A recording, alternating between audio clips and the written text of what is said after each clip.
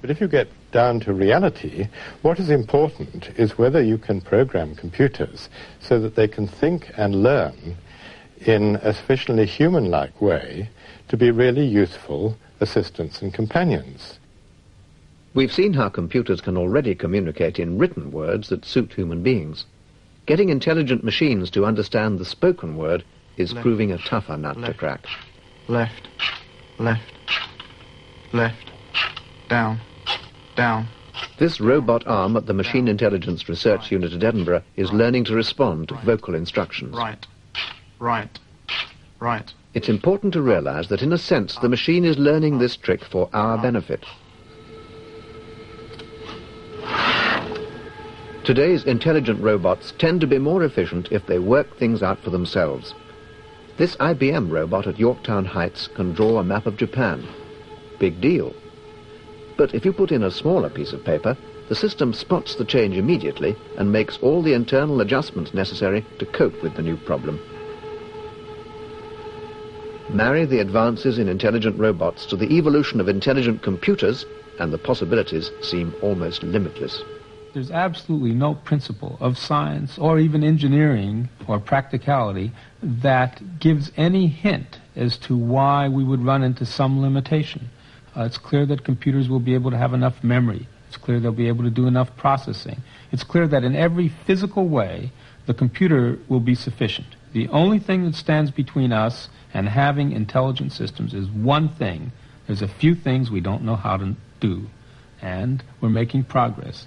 And whether that progress will continue to come slowly over years and decades, I don't know. But early in 1982, an announcement was made of a project that could catapult Professor Fredkin's projections much nearer than he expected. A team of Japanese computer scientists had visited all the major research centers for artificial intelligence in the USA, making careful notes. Then they went back home and launched a massive fifth-generation computer development program of their own. Head of MIT's Computer Science Laboratories, Professor Michael Detouzos. I found out about the fifth-generation computer project for the first time from one of my faculty, who had gone to Japan, learned about it, came back and spoke to us, describing its aims.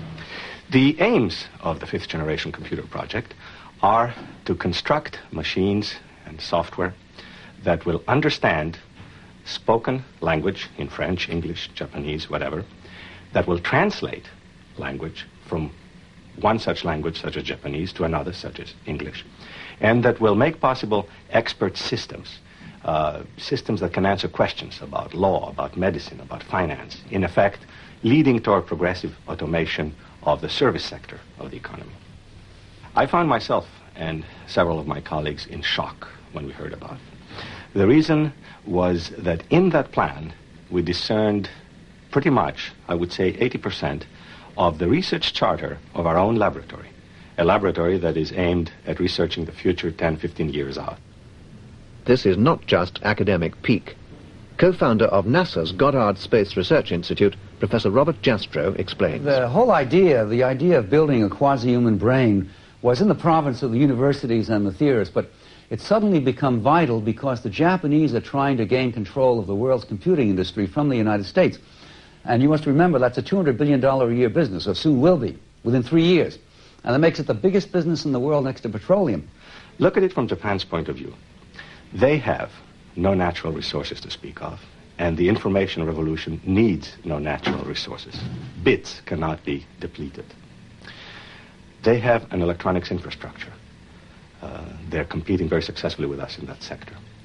So they can rest on it and build the information revolution on it. What more natural for them than to go after it? Now, whoever controls the information revolution is very much in the same position as whoever controlled the Industrial Revolution. In effect, think of what England and the United States had by way of control in the industrial era. And you have a picture of what Japan might have if it succeeds in the information era. The Japanese have already taken steel and automobiles from the United States. If they win this one, they'll knock us back into the Stone Age. So we Americans have a tremendous stake in seeing that doesn't happen. And what about the United Kingdom? Will we get a look in? UK can play a tremendous part, and there are initial stirrings already. Most people know that the Department of Industry, under the initiative of the Minister of Information Technology, set up the ALVI Committee. They've recommended the spending over an 8-year period or so of very large sums of money in the hundreds of millions. Given that that could be put in the hands of the scientists who are actually going to do the job, and means taken to bring some of our lost exiles back from overseas, then we can do it.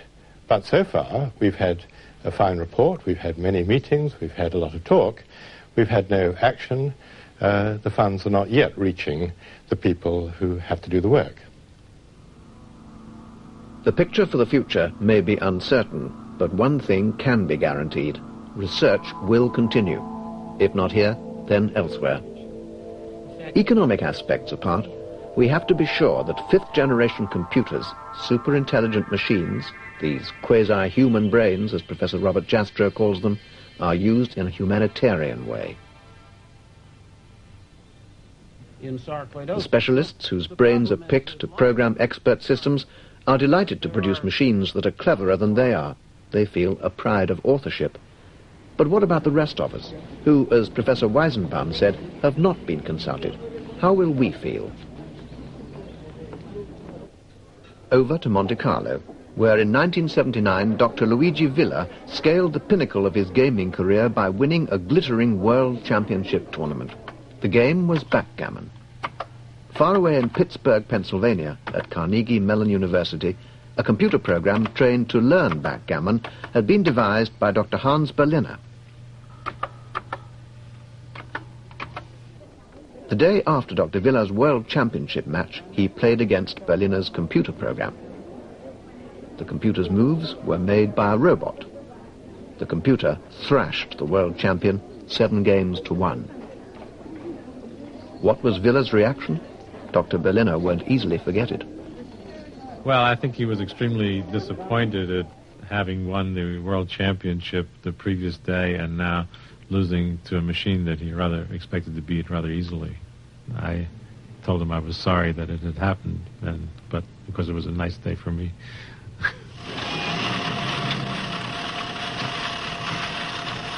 Never before has man had to share his planet with a competing intelligence. How can we assess the situation when it has no precedent? Professor Fredkin. Now,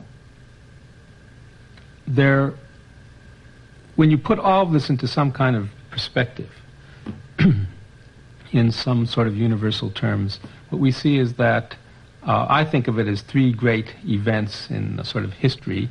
One might be like the creation of the universe is obviously the biggest and most important event. The appearance of life, which is a almost magical organizing principle and is extremely diverse, as we see on this planet, is another major event. A third one, which I think is equal in importance, is the appearance of artificial intelligence, which is a kind of form of life that's very different, that has possibilities for intellectual achievement that are hard for us to imagine. Our descendant will not be the child of the loin, but the child of the brains, the thing we call the computer, which does not have to pass through the birth canal and does not grow by a tablespoonful of gray matter every 100,000 years, which is the case in the rapid growth of our brain, but grows a factor of 10 in power every 7 years, the computer generation. There's no question but that it will match us in narrow reasoning power by 1990 and go beyond us to become the great new intelligent race of the future. And the question is, where will that leave us? Well, we're not the only creature on this planet to be able to do physical things, and many other creatures can do some of the physical things better than us. We can't win a fight with a lion, for example. And on the intellectual area, once computers do that better than we can, I think it'll have actually a very beneficial effect. Once the shock passes, the shock of knowing machines can do things better than we can, that beneficial effect will be that we will have a burden removed off of our back, which is the burden of being the sort of supreme intellectual creature on the planet. We have to worry about everything today that isn't worried about by God. And when computers come along, they'll be able to worry about a lot of big questions that we're basically incompetent to worry about. What this will mean is that we will, in some sense, finally find our niche where we fit in, and there'll be a limit on the bottom, which we already know, but there'll be a limit on the top. Rather than being, in some sense, a limitation to us humans, I believe that that kind of having a niche will allow us to finally fulfill our destiny as humans, because we will know what we are and we'll be able to go about doing it and having fun, as it were, without worrying about all of the too big issues that we're incompetent to handle.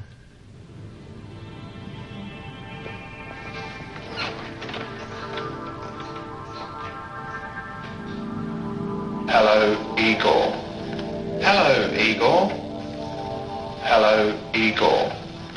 Hello, Igor. Hello, Igor. Down. Right. Right. Up. Right.